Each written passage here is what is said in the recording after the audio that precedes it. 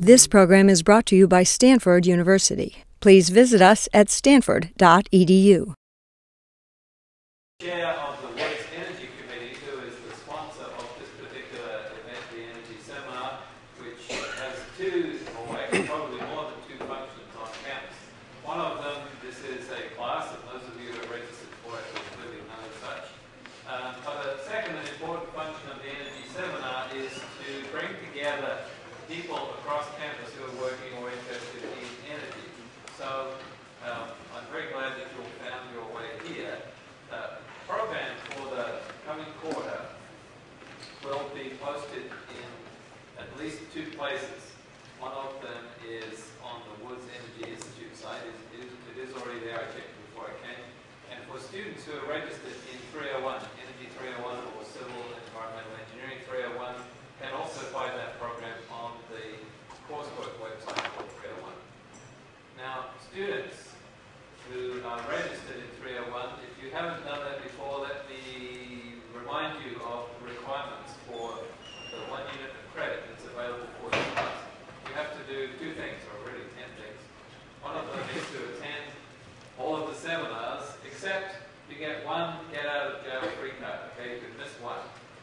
It's therefore important, and I please encourage you to do this, please sign the attendance list that will circulate during the class.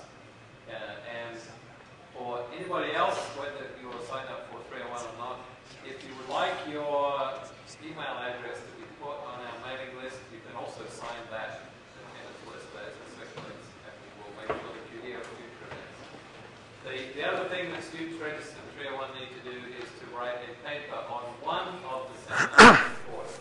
It doesn't have to be particularly long, and it's your choice of which seminar you choose to write on. All of that is explained also on the coursework website. So anyway, let's move to today's seminar. We're very pleased to welcome Elton Sherwin, who is Senior Managing Director of Redwood Capital, which is a venture capital firm close by. I hesitate to tell you what his education included, but he in fact graduated from UC Berkeley and subsequently worked for quite some time in both Motorola and IBM before moving into the VC world. So his particular interest or topic today is on federal policy and how it applies to government. Good. Thank you. Real pleasure to be here.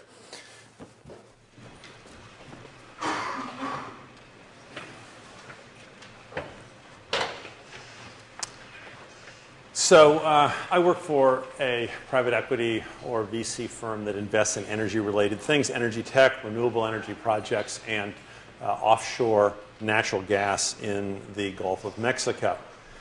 I'm also working on a book. Tentatively, we're calling it something like What You Can Do About Global Warming, and it's targeted at a general American audience with the things that individuals can do around their houses, easy projects, hard projects, expensive projects. And I'm trying out all of these on my wife, who's just thrilled with this project. And then at night, writing up the notes on how well or how less well the particular project went and what my children thought about having all their notebooks go into hibernate mode when they leave and go have dinner. I also have a chapter that I'm working on called What the President Needs to Do, and then one for Arnold called What the Governor Needs to Do. And when I got the note last week that there was an opening to speak, I was in Washington, had just met with some friends at the Department of Energy, and so it just seemed appropriate to whip together the outline for that particular chapter. So today I'm going to talk about the federal policy, what I believe our objectives as a nation need to be, a brief overview of the risks to America, because to some extent how you assess the risk cause you to formulate make various different policy choices, and then talk about what I refer to as a simple, but as you'll see, quite controversial 8-point plan for a federal action plan really to save the world from climate change. So this presentation has not been seen by anyone else. It hasn't been endorsed by anyone. And in terms of full disclosure, I have many investments that will be affected by global warming. so I'm not a disinterested party in this topic. So what are our policy objectives, or what should they be as a nation? Obviously, the primary one is to create a safe climate for ourselves, our children, our grandchildren, and our great-grandchildren. I think there's an increasing agreement that another 1 degree Celsius probably defines the upper limit of what is considered safe. I think you can still find a few people that think that 2 to 3 degrees is acceptable, but there's an increasing consensus that 1 degree is enough. That's probably wrong. We're probably already too warm. We're probably already doing too much damage to Greenland and to the Arctic and north. So we need to craft a policy that gives us some freedom here, that can keep temperature rise to a degree and has the ability to actually freeze temperature or even roll it back. The last time we probably knew for sure that we had a safe temperature on Earth was probably in the 1970 time frame. And this is going to, by anyone's arithmetic, cause us to have to phase out traditional coal-fired power plants worldwide. And a major objective of American policy has to be to do this by mid-century. We need to reduce our carbon footprint as individuals in America by at least 75% and maybe as high as 90%. There are a couple of interesting side effects of that. We regain energy independence about halfway down the road to doing that. We actually become an oil exporting country. We have to do this without raising gasoline taxes. Raising gasoline taxes is like raising bread taxes, and governments get overthrown. So we have to craft a policy that doesn't require us, or for that matter, the Chinese, to have to increase fuel taxes for individual vehicles. We need to do it in a way that we continue to have a growing economy. Simultaneously with what we need to do, the Indians and the Chinese and some other governments are going to try and pull 1 to 2 billion people around the world out of poverty.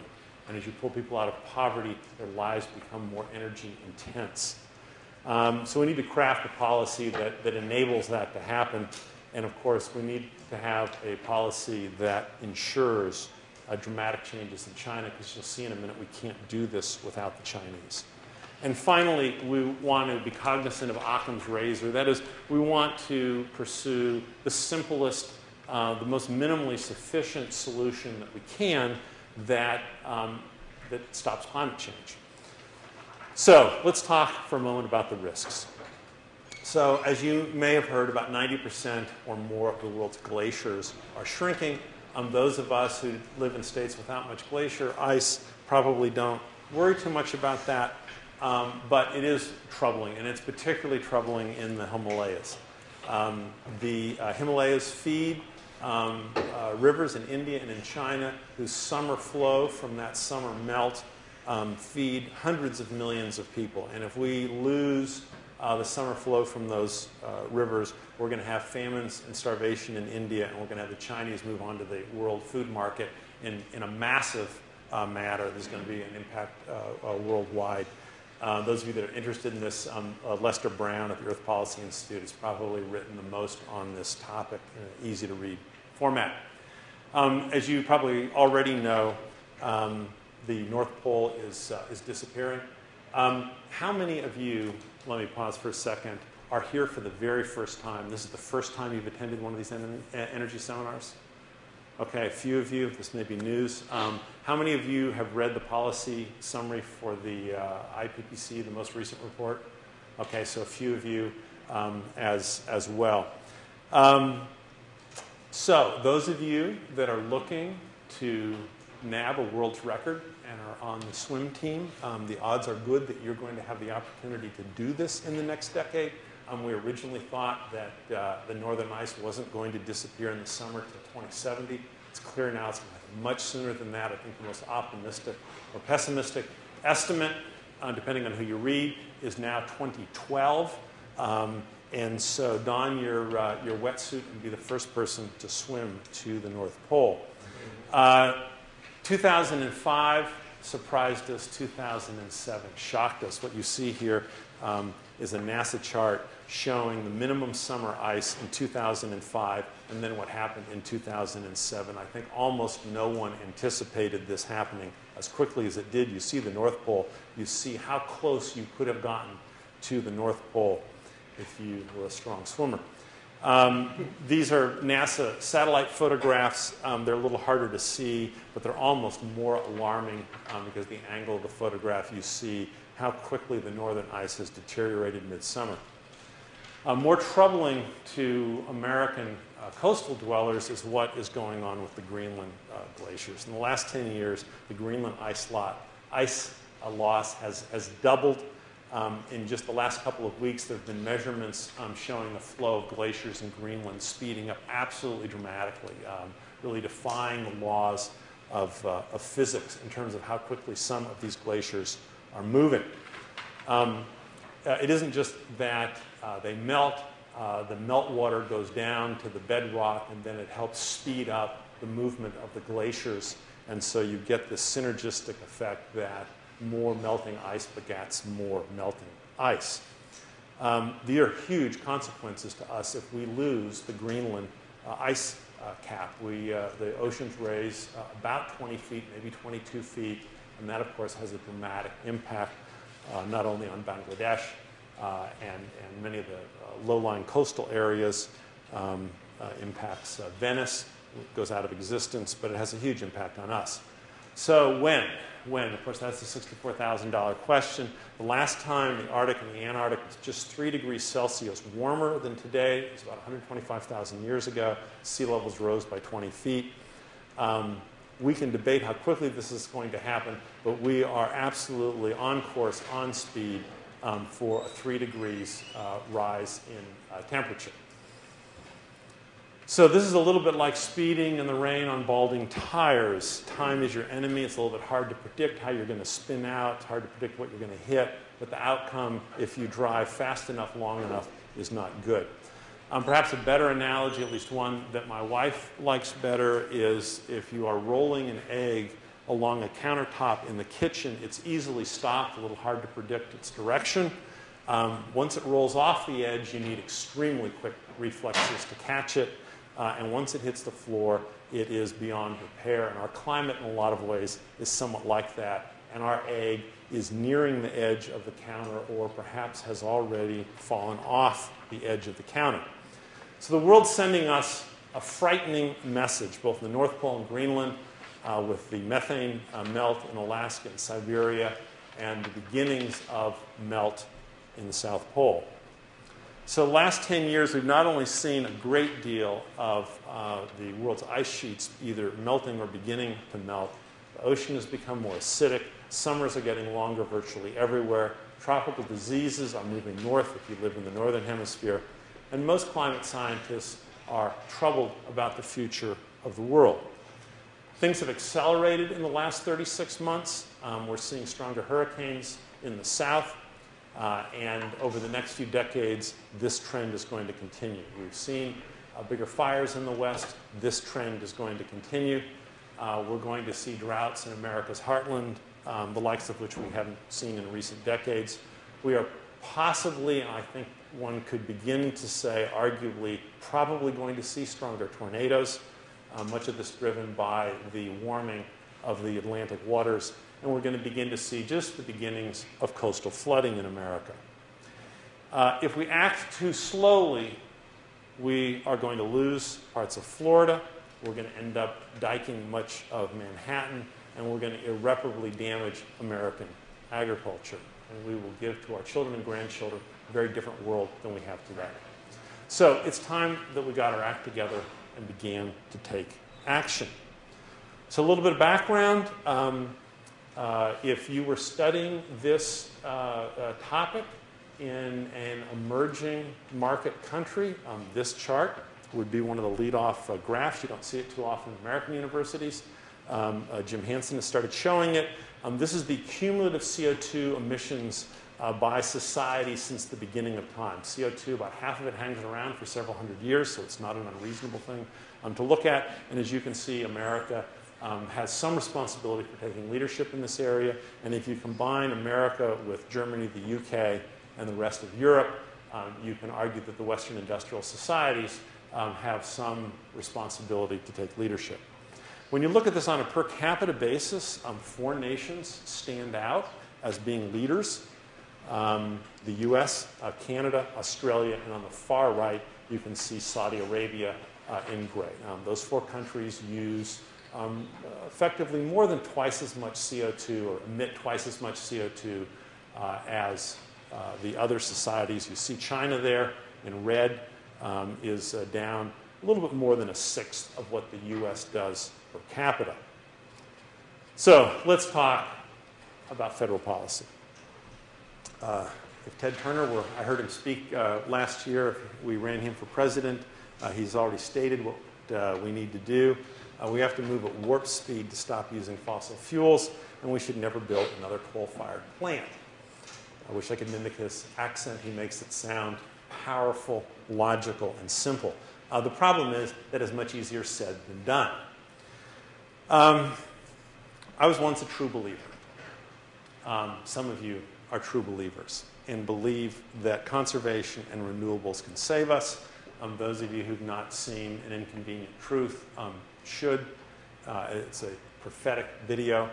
And in the closing scenes, Vice President Gore goes through a wedge analysis of how, with a combination of conservation and renewables, we can save the world. The harsh reality is they can't.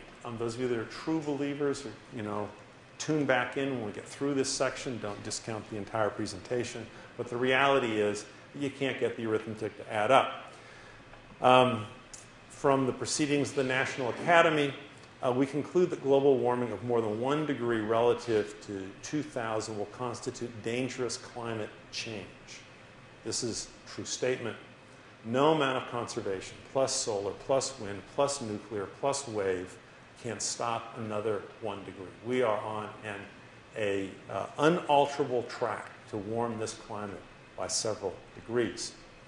Woods Hole research said scientific modeling suggests that the surface temperature will continue to increase far beyond the 21st century, even if concentrations of greenhouse gases are stabilized. We are in dangerous ground. We're within 1 degree of being at the maximum temperature in the past 1,000,000 years. We, if we're not careful, are going to return this to the land of the dinosaurs. So those of you who've looked at the numbers in the 4th assessment, I'm not going to take you through. It's a very complex chart. I didn't understand it the first 6 or 7 times I read it. I'm still not sure that I understand this chart. But if you look very carefully at all of the projections, you don't see any ½ degrees, 3/4 of a degree, 9/10 of a degree. All the projections start with about 2 degrees and go up to over 6 degrees. So you reach, I believe, the inescapable conclusion, once you get over the shock of it, that we're going to have to start testing some climate engineering. We already do a lot of climate engineering at the coal-fired power plant. Every tree we cut down is a form of climate engineering. But we're going to have to start doing it on a larger scale in a more thoughtful, deliberate way. So those of you who were here last semester may have caught Ken Caldera, Dr. Caldera's talk. I borrowed one of his charts with his permission.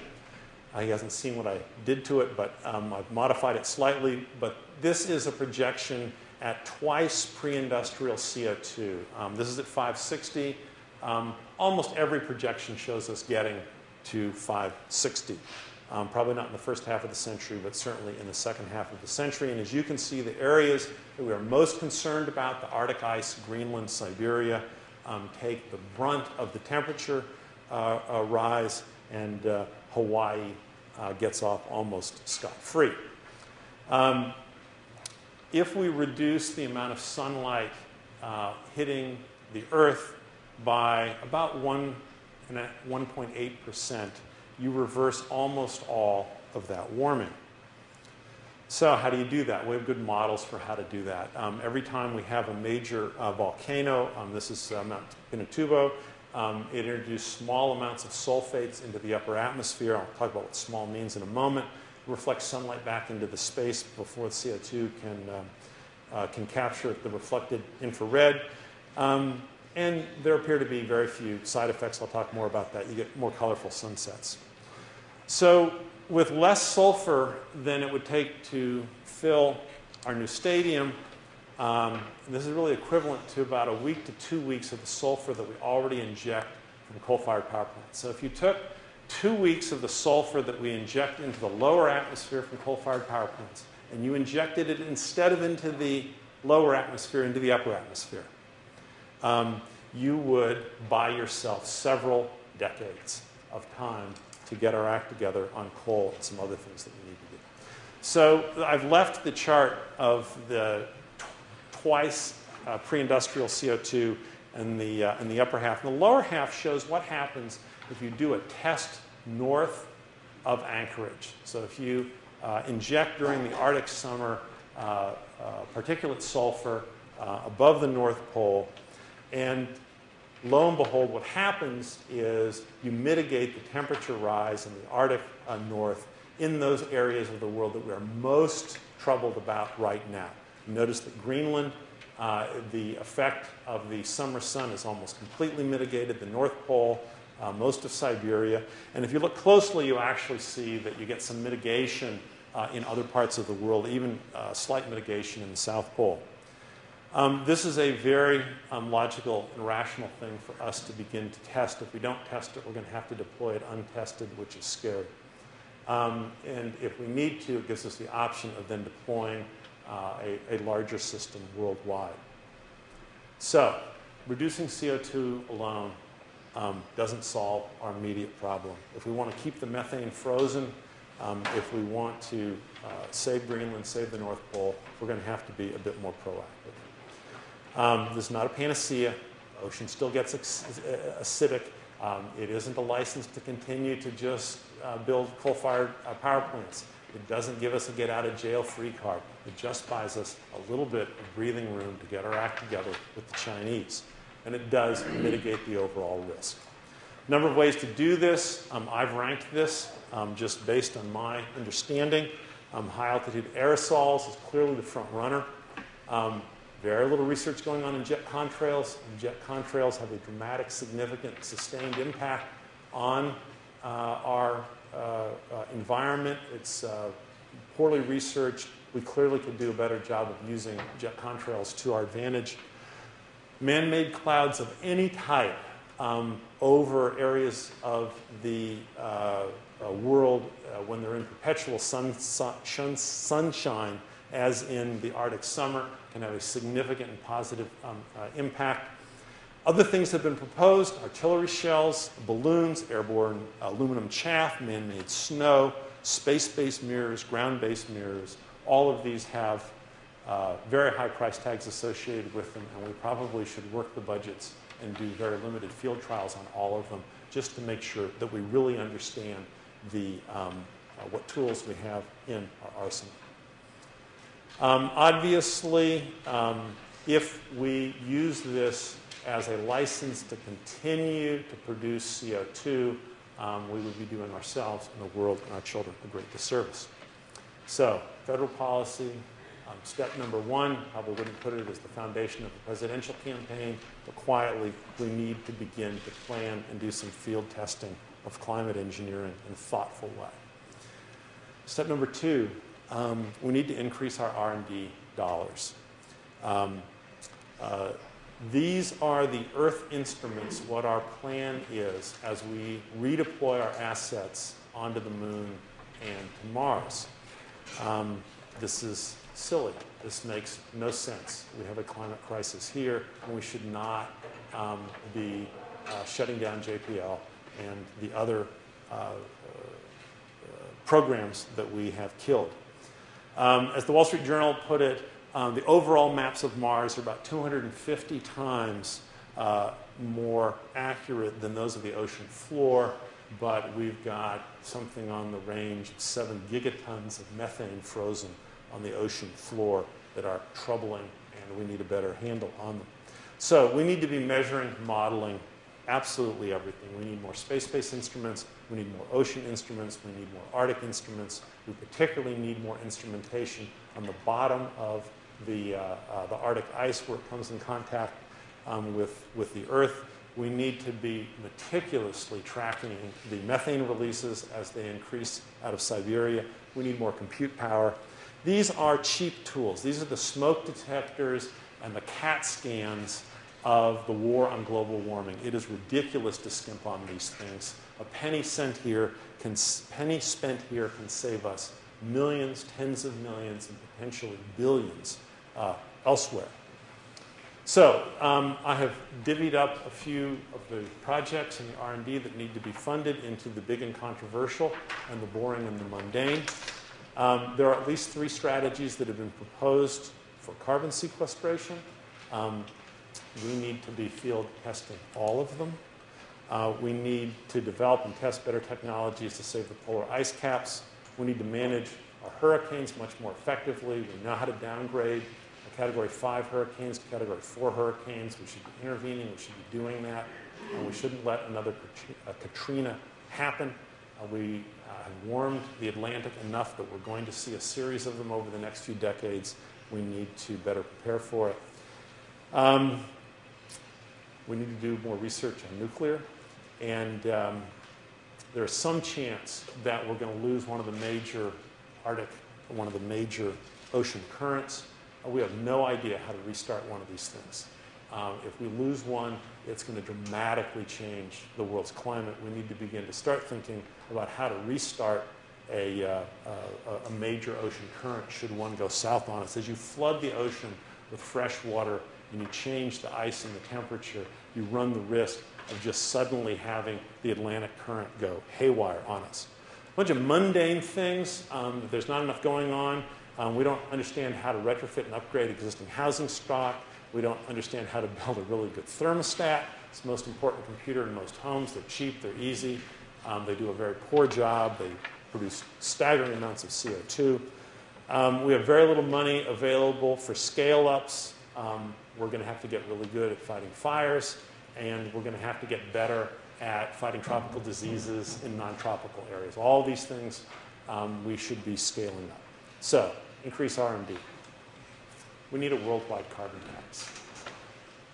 So, this is a chart showing the CO2 that we are planning to release with the construction of coal-fired power plants over the next 25 years, and it exceeds all the CO2 released by oil in the last 250 years. We simply cannot let this happen.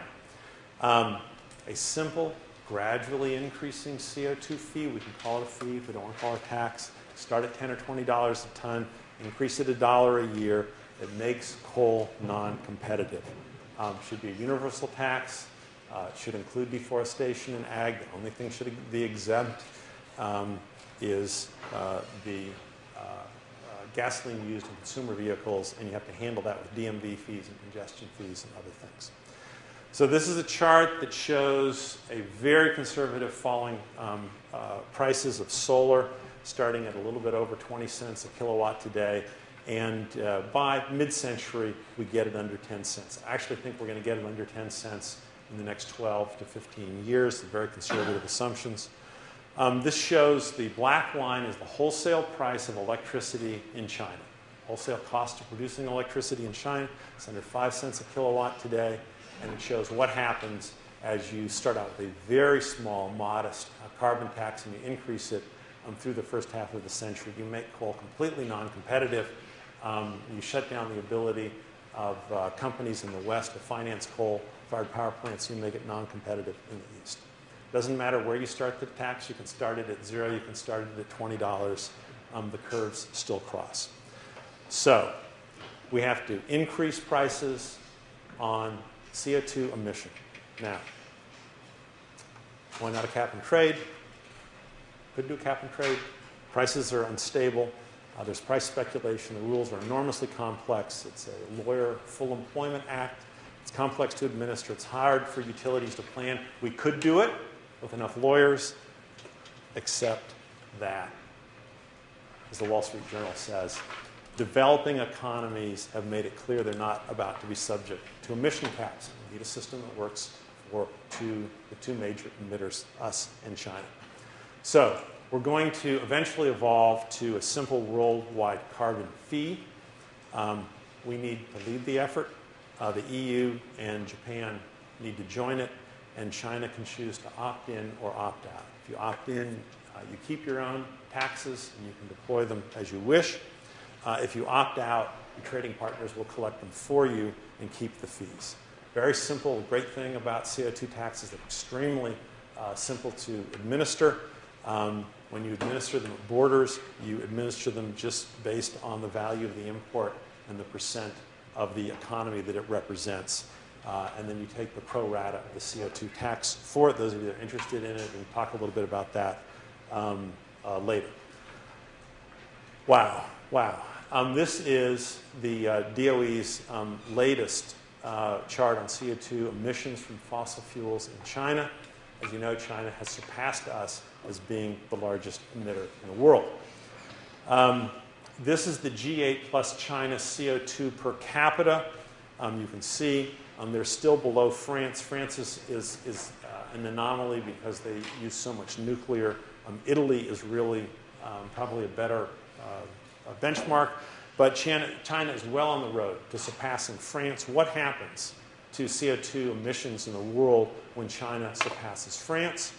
If you look at the G8 and China, you get a world where China very quickly dwarfs everyone else in terms of CO2 emissions.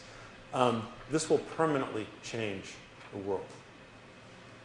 So we need a carbon tax that works for us in China. It needs to be simple. It needs to be fair. It needs to be predictable. You need to be able to implement it at borders for non-compliant trading partners. You can start very slow, and it needs to be graduated in a way that it kills coal. So it is in the Chinese self-interest to do this. They are spending too much on energy. They're spending way too much per unit of output. They don't like spending money with the Saudis any more than we do. It saves them money. It lowers their energy bill, and it will dramatically reduce the pollution problem they have. Federal highway dollars. We need to, as we move forward, focus our highway dollars and the taxes that we collect from CO2 fees on mass transit. We shouldn't care whether it's capital or operating funds, whether it's shuttle buses, pilots, or new. We ought to be allocating these dollars based on the grams of CO2 that are avoided.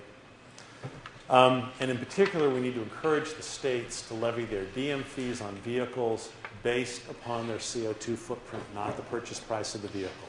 So if you drive a vehicle that gets 11 miles per gallon, it needs to be taxed at 4 times the level of a vehicle that gets 44 miles per gallon. Our Energy Star program, we need to strengthen it. We need to put it on steroids. We spent about $4 billion last year on standby or trickle current or vampire current in the U.S. That's just obscene. That makes no sense for us to be doing. And of course, all of that resulted in CO2 being released. This is the profile for my house.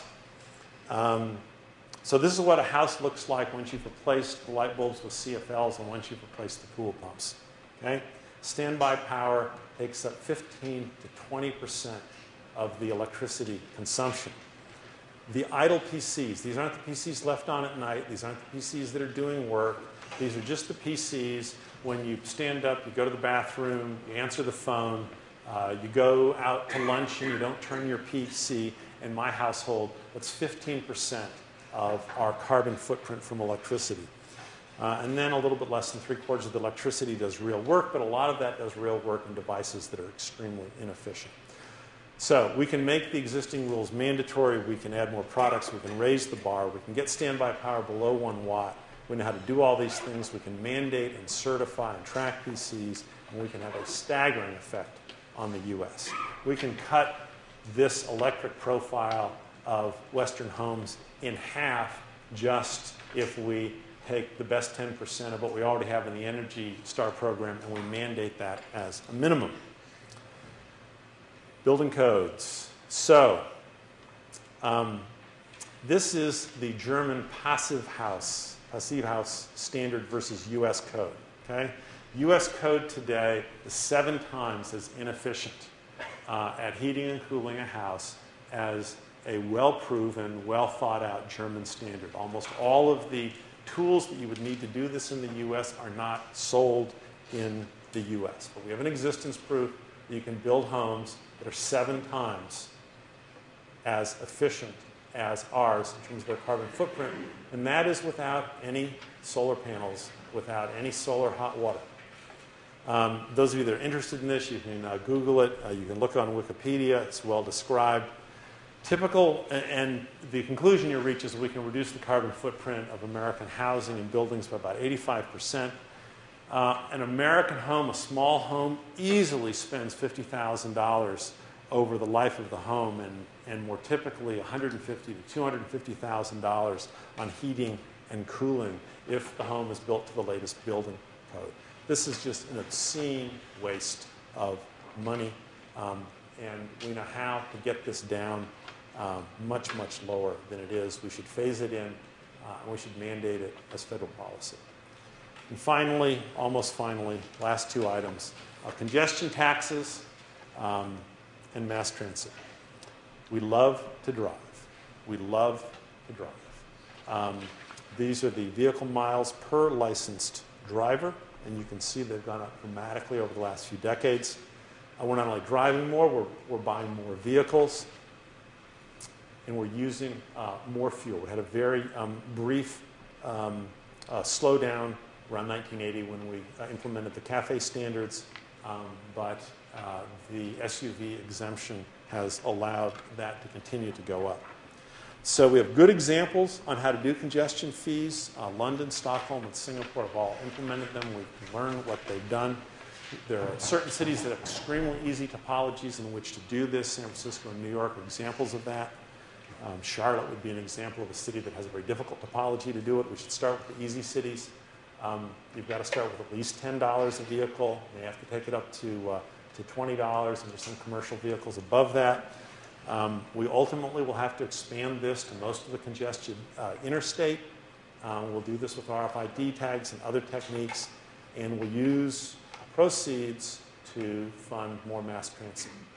The alternative, of course, is to raise the price of gasoline. That turns out that that doesn't work as well, and it certainly gets a great deal more political fallout. So it's easier to clean up the congestion and have our freeway system working and leave the price of gasoline alone. And finally, we really do need to tighten the regulations on SUV and light trucks. We need to close the exemption for those vehicles. This graph from the DOE shows what's happened since 1970 with light trucks and SUVs. As you may know, we don't call SUVs cars or passenger vehicles. We call them light trucks, and therefore we exempt them. And you can see, or we count them under a different set of rules, and you can see the explosion in the number of millions of barrels a day they use.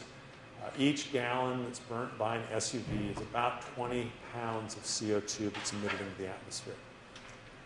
Less is better. Less is better. Okay? The more miles, this is the CO2 footprint of a vehicle. An F-110 or a Suburban emit about 35 times their weight in CO2 over the life of the vehicle if you take it out of service at 120,000 miles. If it goes beyond 120,000 miles, it's obviously more than that. And you can see the hybrids are way down on the low end. What's not always well appreciated, most of you can visualize the prior chart, what isn't well appreciated is you reach a point of diminishing returns. That is, taking a Prius class vehicle that gets 45 miles per gallon and bumping it to 55 miles per gallon has almost no impact on the environment. Taking an SUV or a light truck that gets 15 miles per gallon and bumping it to 20 or 25 has a huge impact. So the big gains are in the below 25 miles per gallon vehicles. So whether you are a fan of the No Child Left Behind law or not, you should be a fan of the No Vehicle Left Behind program. We should be targeting those vehicles that are the worst performers, the ones that are in the bottom quartile of their class, and we should be putting staggering regulatory pressure on them to get out of that part of the class. So, simple, 8-point, somewhat controversial plan for the next president. We should start testing climate engineering. We should increase the R&D dollars that we're spending. We should proceed with a worldwide carbon tax. We want to call it cap and trade for a while. We can certainly engineer a cap and trade system to perfectly mimic a carbon fee. We just need to do it in a way that when we get to the point that we need to phase in China, that we've architected it in such a way that we can switch over to a carbon fee. We need to start allocating federal dollars based on CO2 footprint. We need to strengthen the Energy Star program dramatically. We need to tighten up our building codes dramatically. We need to get cooking on congestion fees. And we need to get rid of the silliness of exempting SUVs for soccer moms. So we need to begin to think of a CO2 first policy that as a presidential directive, anything that the federal government does, whether it's transportation expenditures, whether it's foreign aid, whether it's environmental impact reports, whether it's building codes, whether it's governmental purchases, the number one criteria when you're trading off competing alternatives is what is the CO2 footprint of that action. Now, I know there's been some controversy about whether this is good for the economy, and I just want to take a moment to reiterate that efficiency is wealth created. The more efficient your economy is, the more wealth it creates. So I want to look at just a couple little simple examples. This is the cost of powering 5 items that I either own or have owned in recent years. The 75-watt halogen spot, bought at the local Ace Hardware store, my old pool pump, my daughter's VW Jetta, my wife's my current wife's ex-Chevy Suburban, and a hypothetical small home in Menlo Park. No one's building small homes in Menlo Park, so I'd be embarrassed to tell you what it really is, but this is a hypothetical small home. These are staggeringly large numbers. I mean, this is an obscene amount of money to be taken out of the pocket of average American families. We know how to take all of this wasted money and cut it down by 75%. We know how to save American families and American businesses a staggering amount of money. We shouldn't be sending it to the Saudis. We shouldn't be exporting it to Venezuela. We should be spending this money as capital expenditures here, and we should be putting the money into our own economy. So we can build the kind of country that we want. We can cut the CO2 footprint, the average American, by 75%. We know how to mandate more efficient PCs. We know how to build more efficient homes. We know how to get urban mass transit right. We know how to put bullet trains on the I-5 and the I-95 corridors. We know how to build more efficient cars. We need to do it. Now, we need to take action. These are the 3 categories of scenarios from the most recent IPCC. The low end of the scenarios are grim. The mid-range are catastrophic. And the high end are truly civilization-threatening. We take temperatures up another 6 degrees this century and another who knows what next century. So how are we doing? Well, in the last 24 months, we are off the top of the charts. We are higher than high. We are emitting more CO2 than the highest estimates. It is accumulating faster than we thought, and it's doing more damage than expected. Sea levels will rise 80 to 115 feet. Sea level was 80 to 115 feet higher the last time the Earth was 3 degrees warmer than today. This is not the world we want. Our objective, our obsession, our passion should be to prevent this from happening. So any of you that have a pet project that I've missed, drop me an email. I'd be glad to add it to my list. Unlike the IPCC moderators, I won't guarantee that I will give you a reasoned response. But if I like the idea, I may include it in my book. And I think we've got time for questions. Thank you very much.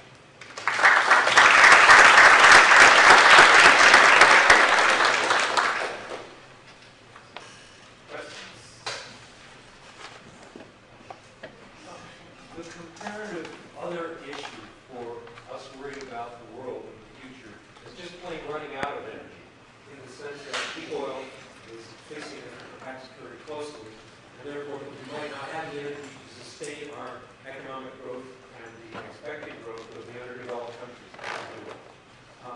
must be somewhat at odds with them or watching that as another potential problem in the sense that they are part of the source of a lot of problems, particularly oil, and coal is thought of as an alternative source. And you have taken a very strong stance against using coal as a substitute for oil as a source of energy. But will we die off if we cut coal to zero and oil drops, as many expect? Ken Neves was here for Princeton just a couple weeks ago. Yeah, I saw his presentation. Great. Well, then you can put in this context my question, which is the bigger problem? We run out of energy and die from that, or we run out of coal, we pollute ourselves to death? So we have many problems in the world. But there are really, at the moment, only three that are civilization threatening, and they have different levels of probability. One is if the world is hit by a large enough comet, that is or asteroid. That is a civilization-threatening event. Probability is small, but it could happen. The second is some form of a nuclear war or nuclear event. Could be civilization-threatening. The most probable, however, and is not running out of oil, because we'll survive as a civilization very nicely if we run out of oil. And one could argue that we would be better off if we ran out of oil and certainly ran out of coal more quickly. The third that's really civilization-threatening is if we build another coal-fired power plant a week or two a week for the next 50 years. We will recreate the land of the dinosaurs. So there is going to be an oil shortage. Who knows when it's going to come? It may help. It may hurt a little bit. But the critical issue is cutting down our dependence on fossil fuels, getting efficient, and getting a carbon tax in place. Carbon tax disadvantages coal versus oil by 2 to 1. So per unit of energy, coal emits twice as much CO2 as natural gas or oil. So I'm not sure I've exactly answered your question, other, I guess, then I'm dismissive of it. If we run out of oil, great. If we don't run out of oil, great. What we've got to do is cut down on the amount of hydrocarbons that we're using at warp speed, to quote Ted Turner. Yeah? So when it comes to engineering, we need a global agreement if you want to decrease the amount of solar. God, what a great question. Do we need global agreement? Well, of course not. Of course not. So do the Chinese have a global agreement? The Chinese are already emitting 3 or 4 or 5 times the amount of sulfur we're talking about. There's no global agreement there. So the rational thing for the city of Venice and the city of San Francisco and Stanford to do is just to go test it. Just to go test it, right? It's a pittance. It doesn't cost anything to do. It's virtually free. It's a few 747 flights. And there's ample law. Who's going to sue you? You can just imagine the Chinese taking Stanford to court for emitting 1/1000th the amount of sulfur that China already emits into the lower atmosphere, right? And if you were feeling guilty about it, you could just go to any one of a number of coal plants in the world and pay to put a scrubber and say, we're going to scrub your sulfur. We'll take it out. We're going to be a net zero sulfur emitter into the biosphere. So no, I don't think there's precedence in international law, nor do I think if you were a Pacific island and you were going out of existence, how could anyone possibly argue that you, as a sovereign state, don't have the right to protect your land? How could you argue that Greenland doesn't? Anyway, I'm not passionate about that topic, but yes. Are you familiar with the experiment that was done after 9/11 when planes stopped flying? Yes. Okay. So we ran an experiment accidentally with jet contrails. When we took the jet contrails out over North America, the results were quite striking in terms of the impact on. And that's why I have jet contrails as number 2 or number 3 on my list. Jet contrails already are a form of climate engineering that's much stronger, has had a much bigger impact. Even the climate in Menlo Park, certainly the climate in most Sierra ski resorts has been changed by the jet contrails coming in and out of the Northern California terminal control area. So we can clearly manage jet contrails in a way that is more to our advantage than just letting it randomly happen. I see someone who really wants to ask a question in the back. So, part of what drew me here is your background in these venture capital firms. Yes. And a lot of what you've been talking about are points that we hear a lot around here from a lot of different perspectives. And I'd really be curious to hear what kind of response you get when you give this kind of presentation. And I know you said you hadn't given this particular one before, but I assume you've at least had discussions within the venture capital world that you live in, which is so different from the world, at least that I live in academia here. Well, so I'd like to tell you all about that. I'd really yeah. So those of you who've been in Europe recently know that climate, everyone that you run into gets that this is a very scary situation. Those of you who leave this campus and go around and go home over Thanksgiving and start talking to people realize that a significant portion of the American public really don't think this is a real issue. That's very scary. It was one of the motivators that got me to start writing a book, was just to try and focus on this. So the venture capital community is focusing billions of dollars into things that are related to clean tech and energy efficiency. And I'd like to tell you that the good news is that the traditional alliance between conservative business, ag, Texas, red states, and ignoring reality has really been broken. There are a lot of business leaders in this country who've stood up and taken very courageous stands and including a lot of oil men, including one who funded the Precourt Institute here. So a lot of business leaders have stood up and have even caused the Republican Party to take notice on this. We've got a lot of people in ag, a lot of people that own pickup trucks who, they're going to be the victims of this, and they get it. So there's an alliance that's non-traditional on environmental issues that's building here, but there's still a huge number of people, both in the venture community and the business community, who really think this is in the category of snail darters. And you have an obligation to speak the truth when you run into them. I know a lot of you, you go home and over Christmas or Thanksgiving and someone kind of is into it's nonsensical or, it's just Al Gore. You have an obligation on this issue. I see people going, rolling their eyes. They've got some of the same relatives I do. They're in-laws, right? They're not real relatives. This is an issue on which we're called to speak the truth. This is an issue equivalent to what happened in Germany in the 30s. The people that understand what's going on have to stand up and can't sit at a cocktail party and just ignore nonsense because it would be a little bit uncomfortable to confront someone. Yeah? Have you put together a budget and a schedule with an 8-point plan? For example, the SO2 idea of putting particulates into the atmosphere doesn't require a rocket ship going up every couple of days to put more particulate. So the cost can be easily eyeballed. And one of the questions you're going to get is, what's this going to cost, sort of, and what kind of time we can get? Will it have any effect at all?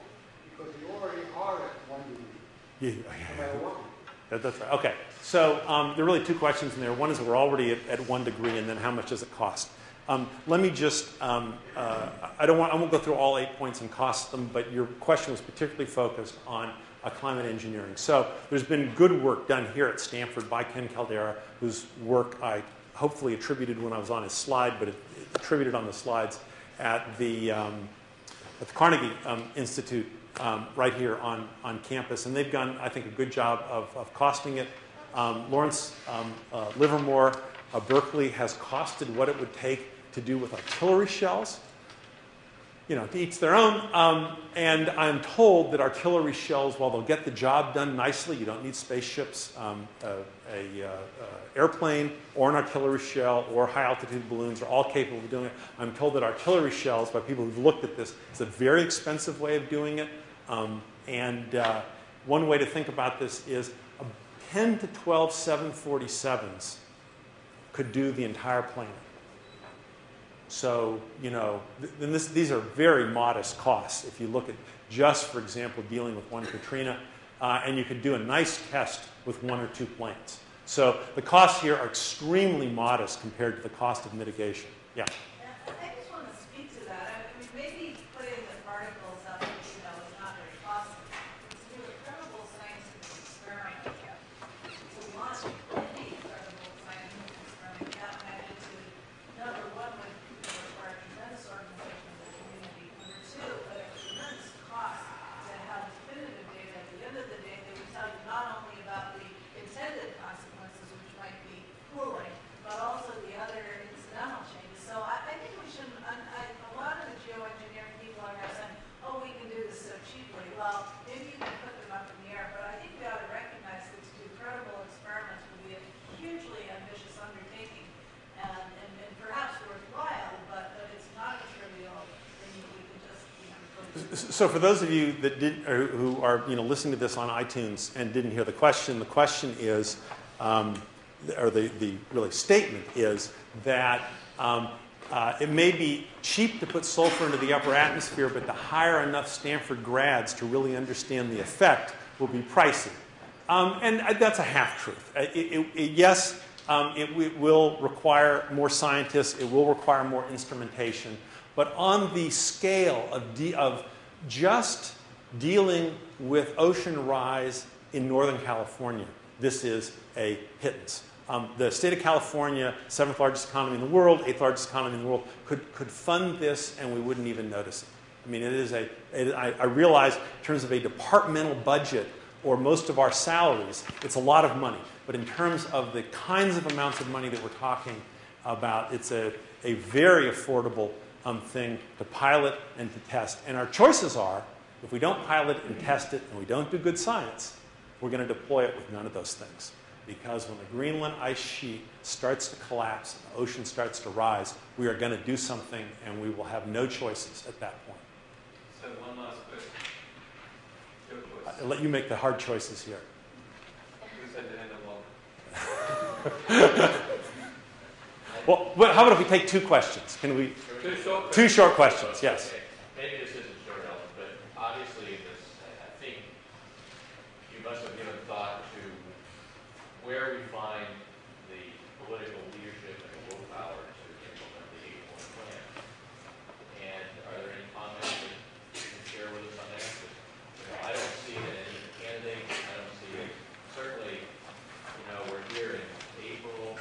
It's going to be a year. So the part of the question is, does anyone have the political will to do this? And, you know, you got to admit, who would have predicted that our Austrian bodybuilder would have, 8 or 10 years ago, have taken, have gotten religion and taken the stand that he has. So there was unanticipated hope for Arnold, and I would like to say that there's unanticipated hope for all of our presidential candidates. You are hearing people call a carbon tax by another name. When someone says, I believe in cap and trade with a full auction, okay, that is, I mean, the difference between a cap and trade with a full auction and a carbon tax, one you need thousands of lawyers to administer, and the other you just need a few tax collectors. But the mechanics of the two, and then when you add a floor on the trade and a ceiling on the trade, which you have to do, because you can't have wildly fluctuating. And what you end up with at the end of the day, if you do a cap and trade system with a floor and with a ceiling and a full auction, is you end up with a carbon fee. So you're already hearing people, they can't use the tax word.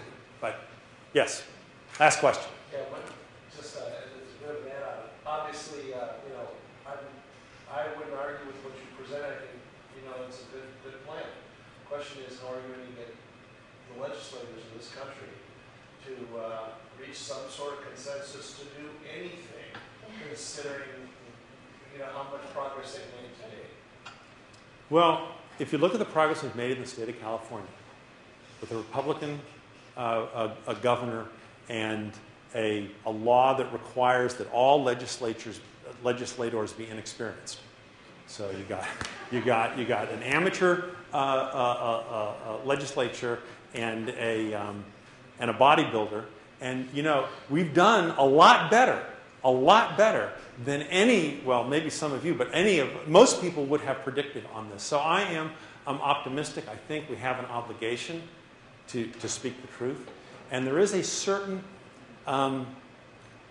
compelling truth here. You know, as we watch these ice shelves collapse, people get more and more motivated to do something.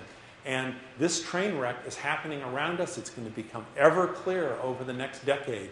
And the number of policy, levers that you have are limited. There is a prominent solution to this problem. You can have nonsensical solutions, but they won't work. It's a prominent solution. You got to do these things. Thank you very much.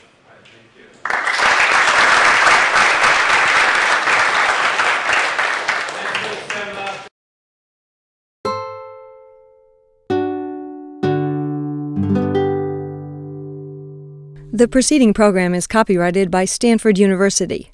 Please visit us at stanford.edu.